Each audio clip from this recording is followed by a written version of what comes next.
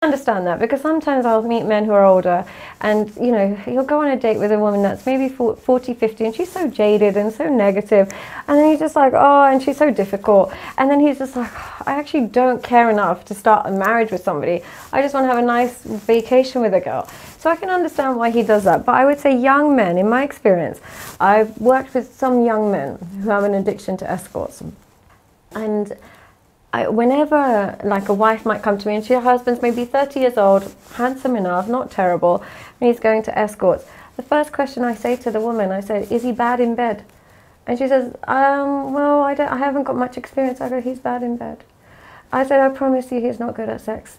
And she'd say, do you think so? I don't personally have that much experience, so I don't know. I'm used to him. And I said, look, I promise you, in this day and age, a 32-year-old man can jump on Tinder and find a girl that day. If he's resorting to escorts, he has either a porn addiction or he's not good. He's not good at sex, and he wants to bypass the feedback. He wants to skip the feedback women give you.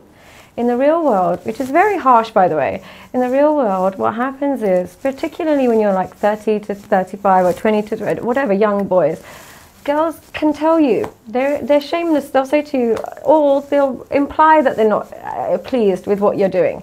They'll imply it by never calling you again. They'll imply it by getting back with an ex. They'll imply it by their facial expression, whatever it is. They'll imply their satisfaction. Men who have received negative feedback more than once will then skip that and go to an escort. If they, when you're older, slightly different reasons behind it. But young men who are going to escorts are trying to avoid their negative feedback. And there is something in their sexual performance that has caused negative feedback in the past. I would either say it's porn addiction, or it might just be size related. I'm really sorry to be crude, but usually, because I know women can be really harsh, it's usually that, and they want to skip that, and that's why they go to the escorts, who give them no feedback. Or they give them positive feedback. Do you think that might make sense? This is just my own theory. No, I think you're right. But you also get, you know, given what you do for a living, you're probably seeing a much more negative segment of society.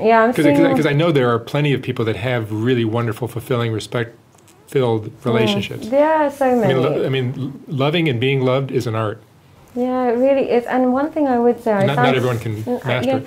I suffered with really bad anxiety before I met my husband. Really, really bad, really anxious, and I thought this was a disease.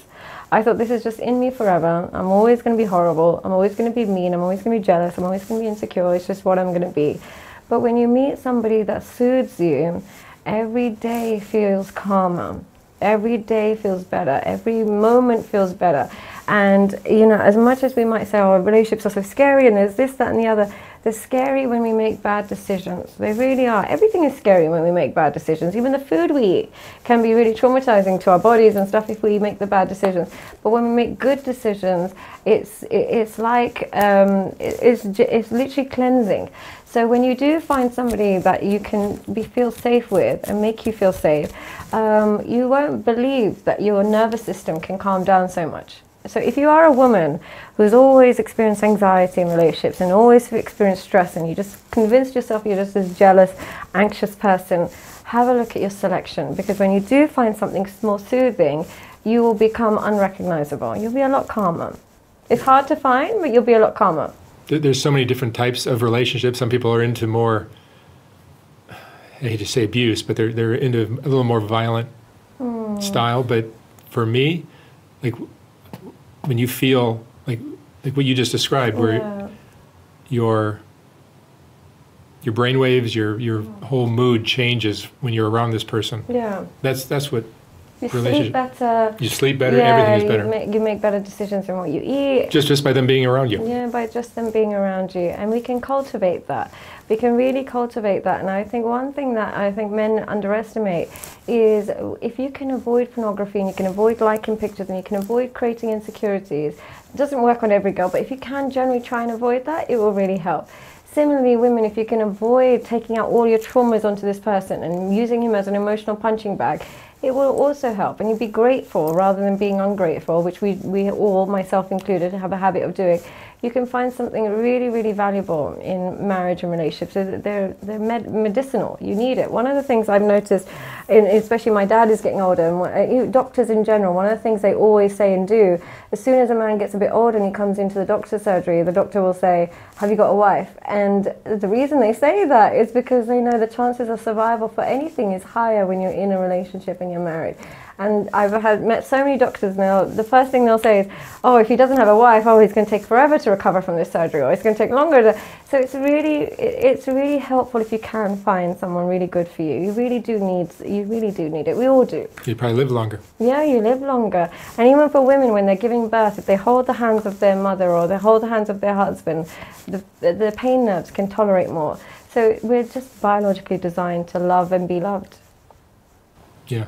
You can talk about relationships all day long. I feel like I'm so boring. I feel like I'm like a one-trick pony, and I just talk about this all the time. No, but this is something we all need to sort out in our lives. Yeah, I'm so sorry if I'm and without advice and knowledge like you have, praise be to God, I think people would just struggle even further. No, I hope so. I think I was just, my only motivation for coming online is I kept seeing advice that would definitely cause a divorce.